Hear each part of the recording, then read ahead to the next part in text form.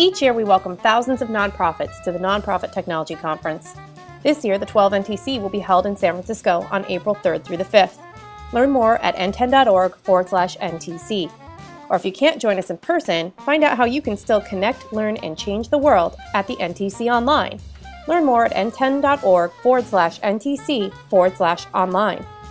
We've put together a series of video podcasts featuring just a few of the more than 100 sessions at the event. Today, we're talking to Beth Kanter of bethkanter.org about her session, Picturing Your Data is Better Than 1,000 Numbers.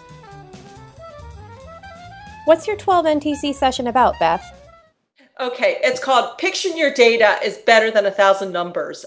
Data visualization techniques for social change is what we're talking about. And I had the pleasure of working with Johanna Mariaru and Brian from Children Now. Why is data visualization important to you? I just finished obsessing over measurement for networked nonprofits and social media for the last year because I'm about finished, yay, with a manuscript called Measuring the Networked Nonprofit with Katie Payne. And one of the chapters was on, how do you make sense of your data? And data visualization is a key skill, a key competency in doing that. And so I think that we're so happy that we've collected data. We don't think about making sense of it. And then when we look at all these numbers in a spreadsheet, we get overwhelmed. And we forget about there's all these fun ways to use visuals to come up with insights. So that's the technique that we're going to talk about. Why should nonprofits care about data visualization?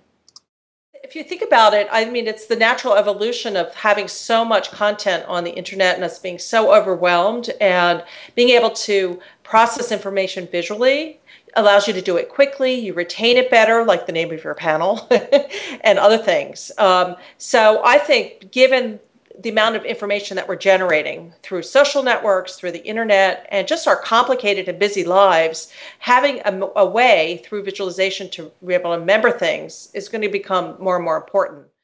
What does good data visualization do for you? And I've been collecting a lot of them. I've been collecting in several different categories, but one I've been collecting are social media tips.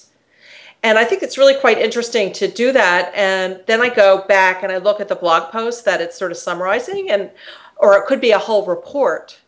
But I was able to kind of get it and then immediately apply it within minutes, as opposed to having to shut down and read it and think about it for a half hour because it's text. What do bad data visualizations look like? They're not clear in what the message they're trying to get across. They're crowded. They're busy. I get overwhelmed looking at them. I don't get the clear message and understanding. What's the most important thing you'll talk about? I feel really strongly about that. When you do a session about introducing a technique or a technology, you really have to also talk about the adoption issues. And so there are adoption issues for organizations that want to embrace measurement. And so recently I sort of came across, actually through an infographic, this whole thing around the 5 phases of measurement acceptance. It had a different phrase. Have you ever read Kubler-Ross, The 5 Stages of Grief? Yeah, it's kind of a play on that. So first comes denial. I can't measure this. Then comes fear. Oh my God, if I measure this, I might get fired. Or my executive director will tell me to stop doing social media. The next phase is confusion. I don't know where to begin, or I don't know what this means. And then the next phase is delight. Come look at my infographic. Come look at my charts and graphs. And finally, you reach measurement acceptance, which is you're actually generating insights around the information to improve what you're doing. So what's fun about that is that we're creating a little bit of an interactive exercise to get the room to talk about these different stages and where they are. I'm curious to see where people in the room will be. Any other reasons people should attend your session? And we're going to also have people draw too. We're bringing crayons and markers. So, I mean, how could we not have crayons and markers and, all kinds of fun stuff with a visualization?